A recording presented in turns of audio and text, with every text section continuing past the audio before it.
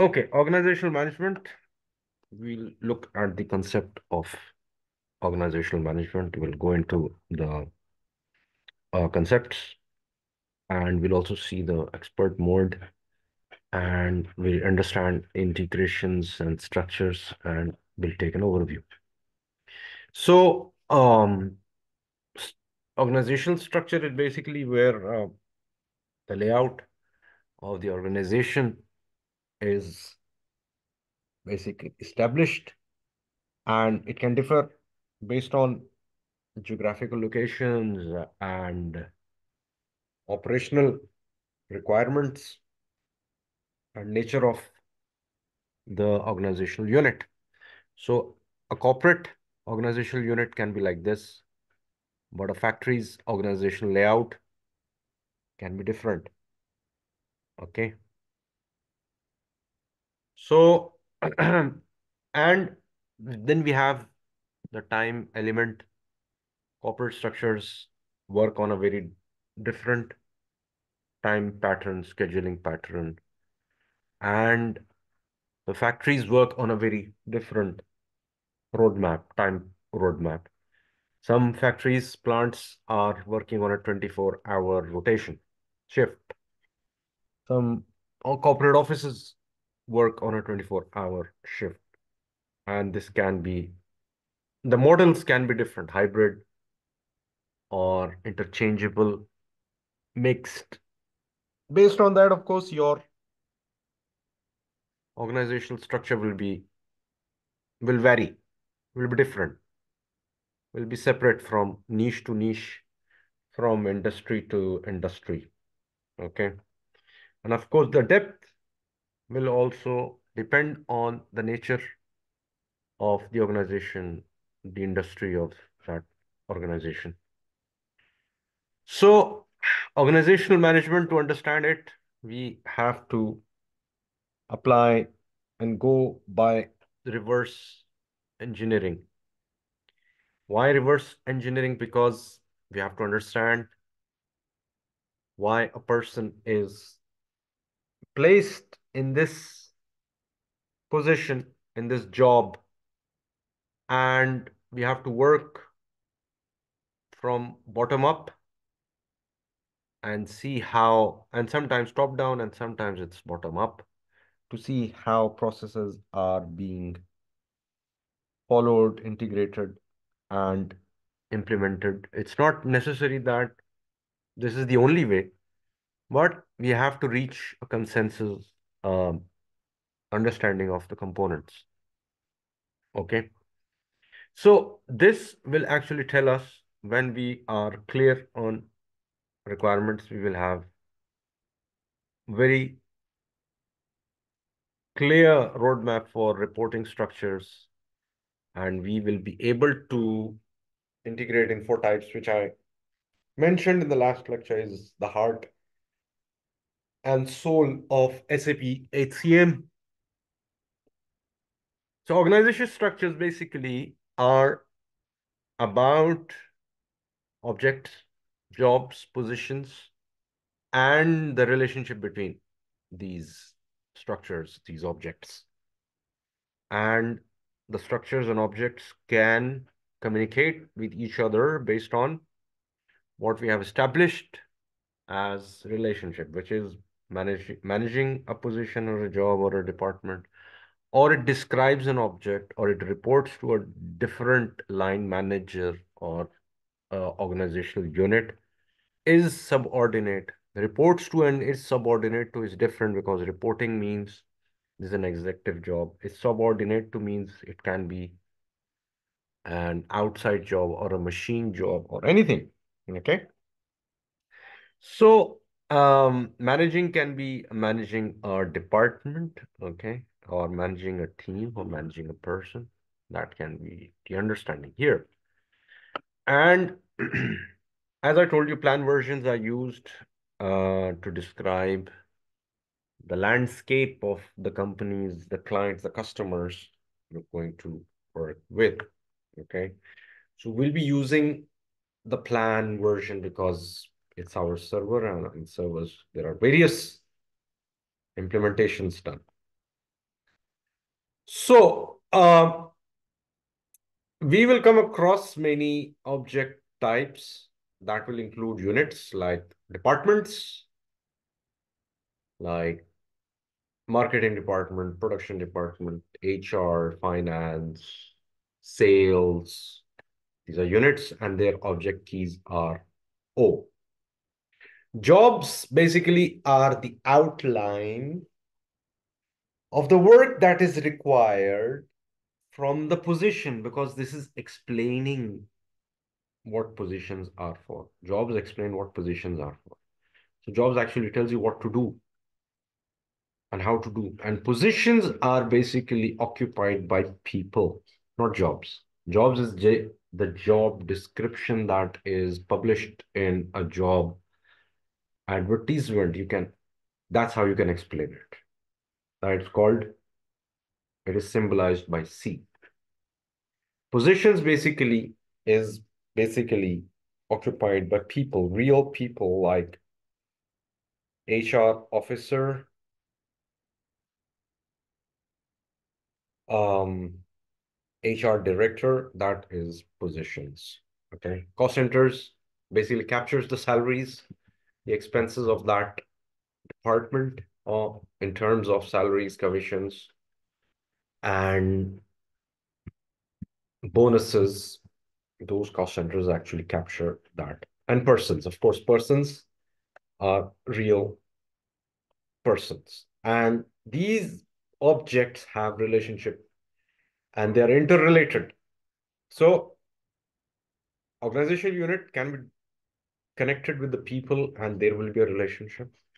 And this, if you look at it, is describing the job description, how to do and what to do in that very position.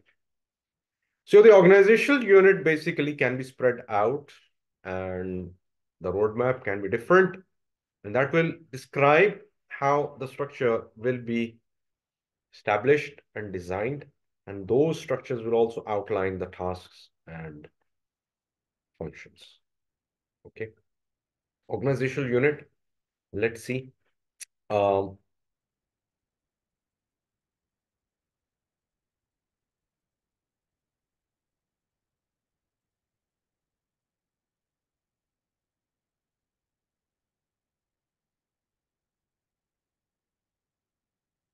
PO10,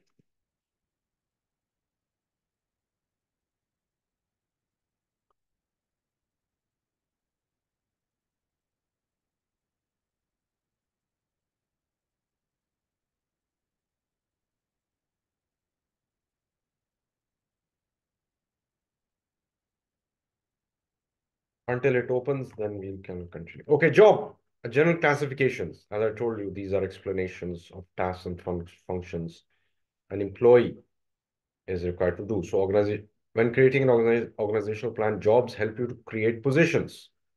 Okay. So job is manager. What is the manager supposed to do? Manager is supposed to lead the department or set the outline or dates or deadlines or convene meetings. And of course, the JD. Job is JD. Okay.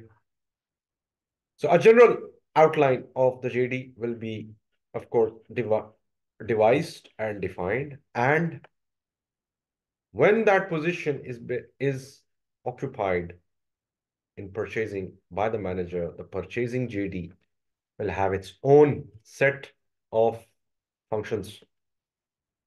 Sales manager will have their own set of functions, and so will the HR manager. Okay. Position are specifications tied to organizational units and are held by individuals in your organization. Okay. Position specific to your organization. Each position, yeah. Specific means now, not every company is the same if compared to another company because their positions are different. A manager sales will have a different area, while in the other company, the manager sales will have a total different area of assignment and focus and the operations. The definition of operation for a sales manager will be different from the other company, right? So positions are specific to your organizational units. A position can be filled by more than one employee. Cost centers are basically, as I told you, capture the incurring costs of various departments. Okay. And these departments are linked with cost centers to record expenses. Okay. And each cost center can also have units reporting to it and registering costs, while a position can also be directly related with cost center. Okay.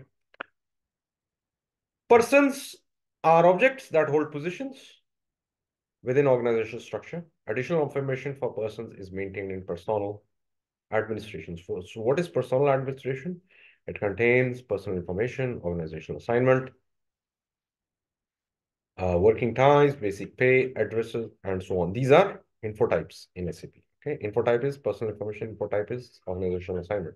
Okay. And this is how your organization staffing is done. Departments are outlined and defined. I think system has gone down. Anyways, as I told you, this is a short lecture. Staffing is done in this way, where jobs and positions and persons are linked together. We will actually work on this very soon. So the relationships between each unit is basically defined by the relationship explained, like the unit belongs to, incorporates, sorry, the position, and the position is occupied by this person. And this belongs to this cost center, work center. Okay. And the cost is allocated to this cost center. And it incorporates this work center. Work center can be your department, okay, or your production floor department. And a position is described by a job. Okay. And a job describes a position. A task is describing the job. Task means the duties, describes the job. And job is described by task. And a task is describing a position. So a task basically is superlative to job and position, and position described by task. So task is basically handled by someone superior. Okay. The tree structure, of course, can be different. It's not that this is a universal approach. No, it can be thin, linear, or deeper structure we can actually establish for the companies and departments and factories and so on. So root object can be your main company, and the object can be your departments, and these can be your jobs and positions or work centers, cost center, whatever. The policy that you can adopt is either bottom up to know and understand the process, or it can be top down. It can be driven top down to explain how these departments are laid out, or it can be bottom up, why this is done and supervised by this, and this actually that comprises and incorporates this object. Okay. So simple structure, as we have seen in the last lecture, we create an organizational unit. Okay. Like we have an administration department, it will have a personnel department, it will have an HR development department. We have a job and we have a position. And of course, the job is governed and driven by a task. So a position is governed by jobs. Cost center drives or captures cost from position and organization at the same time.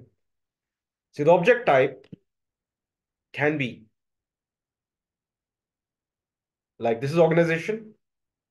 Relationship is basically describing or controlling another object type. Okay. We will see relationship 002, 03, 08. We'll also see what actually this means, okay, in the next lectures. All right.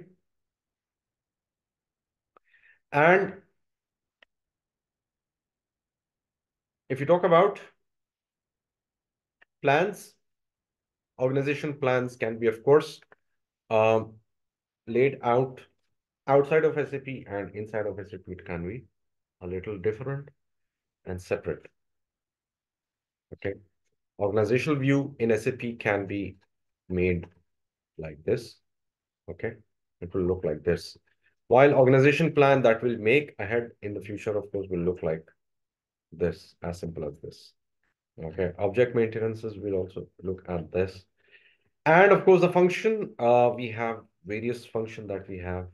We have creation of an object, of a role, of a job, of a position. We can change it with displayed overview. We can also overview it. Plus, we can copy it, so we can replicate from department to department or from role to role. We can also delete an info type. Okay, we can delimit an info type. Why delimit? Because a role, a job, a position can be temporary for like a contractual nature or for some temporary event. So that's why we delimited it. Okay. Or, for example, there is an ad hoc requirement for a project manager. A project manager role can also be delimited and it can be activated and deactivated. So that's